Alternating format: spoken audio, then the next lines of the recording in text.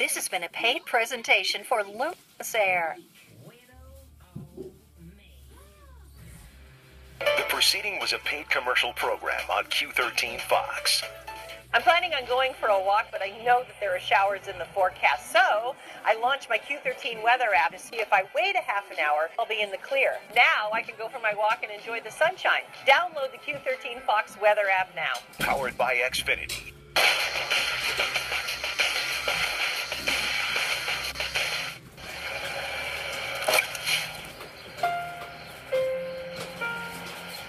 It has the power to soften the blow.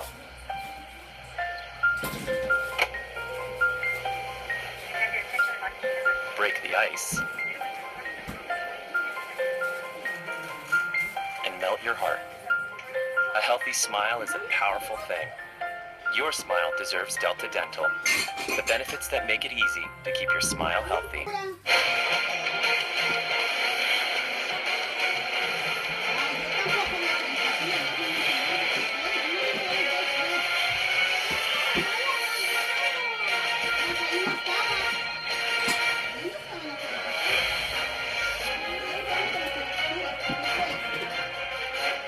Everything's gone really well.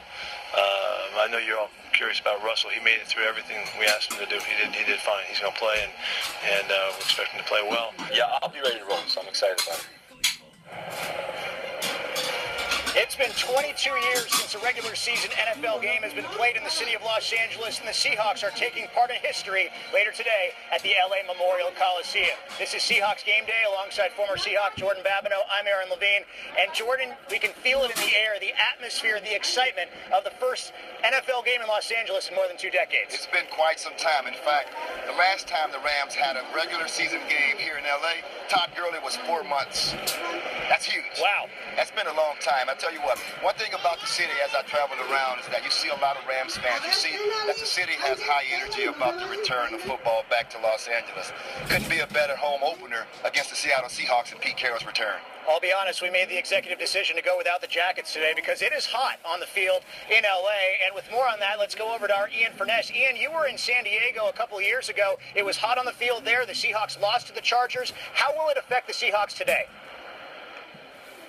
Well, I think it's safe to say, Aaron, 2 years ago, when it was 94 degrees officially at kickoff, it was far warmer on the field, well over 100 degrees, and the heat did affect Seattle that day. It is warm right now, and it's going to be hot throughout the day. I think that will be a little bit of a factor, but both teams shouldn't really be too much affected by it because they've been working out in the summer and so on and so forth. The other thing that comes into play is just the atmosphere in the stadium itself. One of the things that's interesting, you're playing in a historic old building, LA Coliseum, and it is a place that, of course, has great history with Pete Carroll and USC, national championships, Rose Bowl appearances, and the like. It does not feel like an NFL stadium. It feels more like a college stadium because that's exactly what it is.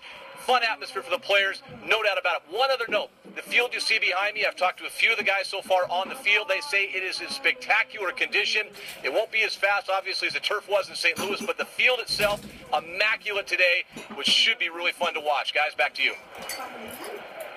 About 92,000 fans expected today at the Coliseum. In an atmosphere like this, with all that excitement, how difficult is it for the players to just focus on football today? Well, I can tell you one thing that Pete Carroll has instrumented and relayed this message to his team is because there are a lot of California residents who are on the ball club, are on the roster, but I can assure you that Pete Carroll has these guys